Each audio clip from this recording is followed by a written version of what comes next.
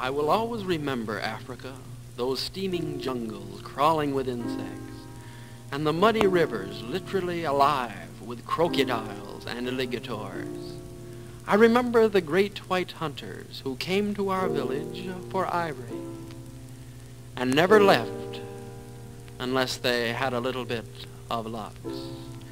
I remember all those things, but most of all, when I think of Africa, I remember Mau Mau.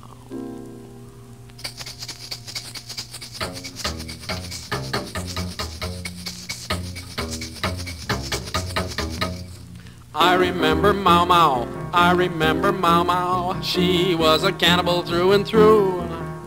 The hatchet she would bury, preparing missionary. She had the missionaries in a stew.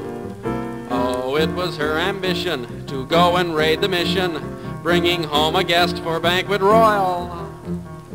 The missionaries hated Mau Mau, 'cause she just made them boil.